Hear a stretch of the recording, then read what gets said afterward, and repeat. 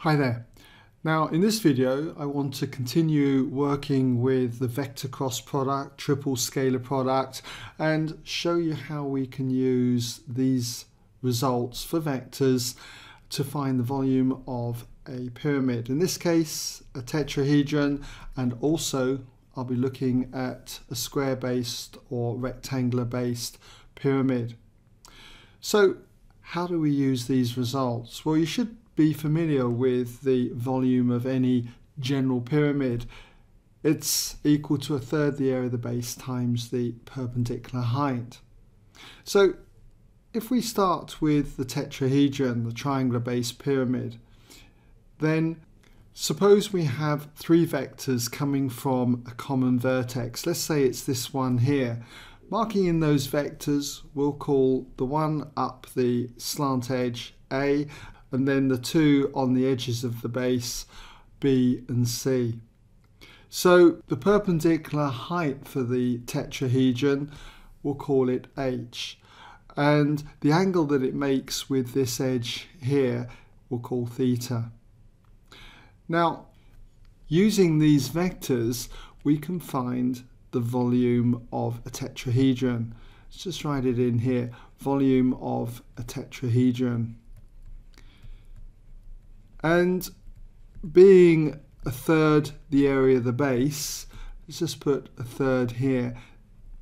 The base is a triangle, and I showed you earlier when we were doing the cross product, the vector cross product, that the area of a triangle can be given by the formula 1/2 of the two vectors crossed together, their modulus, that is B crossed with C.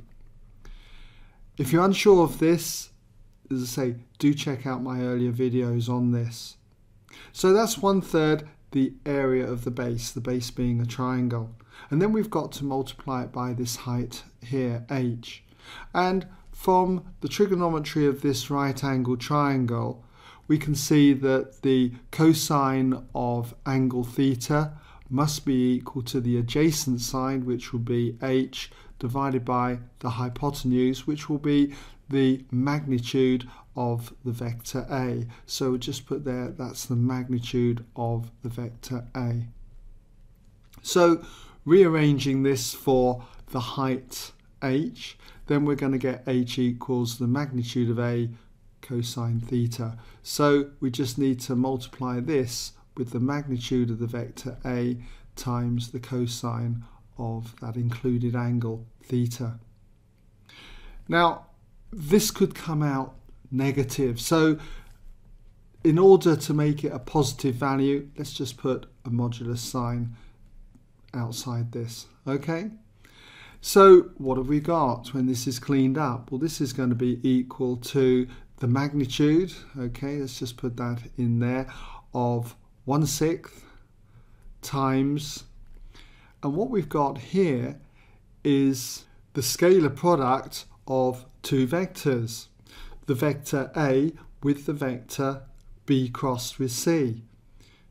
So in other words, this is 1/6 A dotted with B crossed with C, the triple scalar product. So a nice quick way then to work out the volume of a tetrahedron. And I'll do a numerical example on this in the next video if you'd like to have a go at it. But for now, let's just move on to the next pyramid that we've got, which could be a square base pyramid or a rectangular base pyramid. It's still going to be much the same idea. To work out the volume, let's just put an intro here, the volume of a square, or it could be, as I say, a rectangular base pyramid, so we'll just put that in there, a rectangular pyramid. Then it's obviously got to be the same idea as what we've got here, 1/3 the area of the base times the perpendicular height. But if we put the vectors in coming from the common vertex here, then that height will be marked in as such, like this, just the same as what we had here.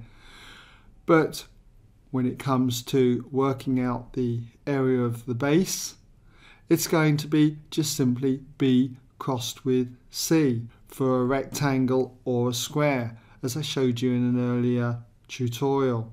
So what we've got now is very much the same as what we had up here. It's just going to be equal to a third the area of the base, which is the magnitude of the cross product between the vectors B and C, and then that is multiplied by the height here, which we've seen is the magnitude of A times the cosine of that included angle, theta. And again, this could be positive or negative, so we need a positive result, so we'll put a magnitude sign down there. And again, what we've got here is the triple scalar product between the vectors A, B and C.